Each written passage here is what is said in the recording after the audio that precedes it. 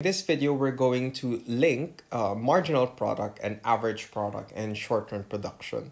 So if you haven't seen the last video, we had an example on short-run production. In this video, we're going to link, the marginal product of, in this case, labor, and the average product of labor, which we have yet to compute. So there is some form of link between these two functions that can be interesting in the context of short-run production. So again, in short-run production, there's at least one input that we cannot change in the short run because of the shortness of the time frame. So in this case, we held capital constant. As such, the entire production function was some function of labor. And we computed for the marginal product of labor here in the last video, and it was equal to 120,000 L minus 3,000 L squared. Now, in order to understand how these functions behave, it's best to graph them. And in order to graph them, we need to get a sense of their first-order derivatives and their second-order derivatives. So let's, since MPL is the first-order derivative, let's get a sense of the second-order derivative. So let's derive MPL with respect to L, and we can get here, that's basically what we're deriving is MPLL. The second order derivative, and we get 120,000 minus 6,000 L. So that's the second order derivative.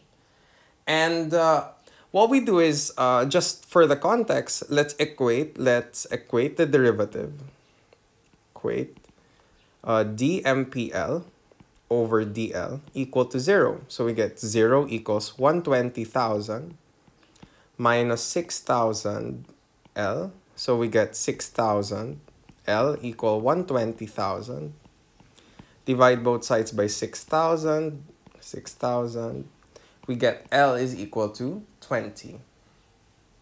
And what you'll notice is if we plug in, so we have MPLL. So that's equal to 120,000 minus 6,000 L. When we're in the range 0, say when L is between 0 and 20, you'll notice that MPLL, or the slope of the marginal product of labor function, is greater than 0. So you'll notice that the slope, of the marginal product of labor function is greater than 0. But when L is equal to 20, you'll notice that MPLL is equal to 0, which means that MPL has reached its maximum. So since the slope is equal to 0, MPL is at its maximum. And eventually, if we have a value, say, of L greater than 20, you'll notice that MPLL is decreasing or is negative. And that occurs when L is greater than 20. So the slope is now in decline. In that case, MPL diminishes. So again, in the first case, MPL is increasing when labor is just 0 to 20. So when initially, you're starting to add up units of labor, marginal product of labor increases, but it reaches a point of maximum, and then it starts to diminish thereafter. So that gives a short grasp of the behavior of MPL. So let's now turn to APL. So the average product of labor can be obtained by dividing the total product of labor function with respect, or divided by labor, which is essentially your production function, your short-run production function divided by L. And that equals 6. So remember, our total product of labor function from the last video, that's 60,000 L minus 1,000 L squared divided by L. And we get an average product of labor function equal to 60,000 L minus 1,000 L squared. So that's our average product of labor function.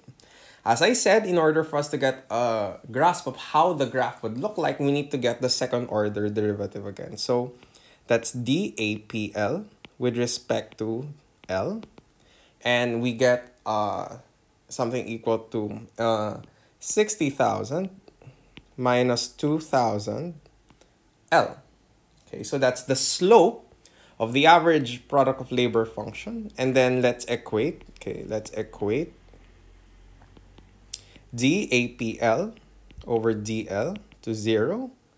So that's 0 equals 60,000 minus 2,000 L. So that's 2,000 L equals 60,000.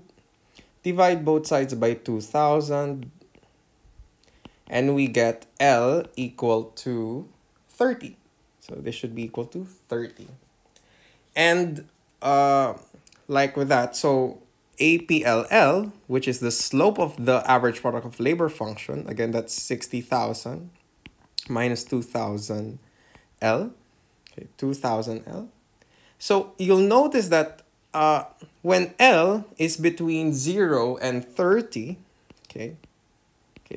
APLL, is positive, is definitely positive.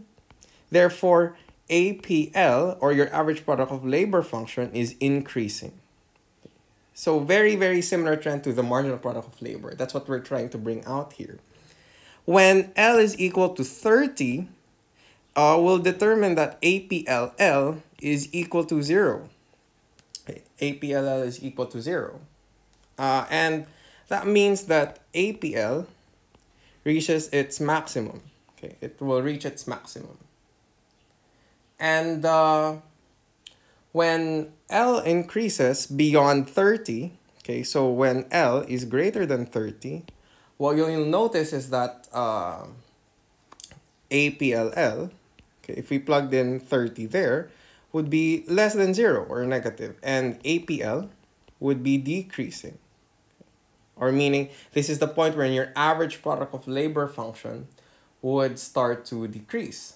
Okay, so if we're going to sort of see that behavior here, okay, let's try and visualize that a bit graphically.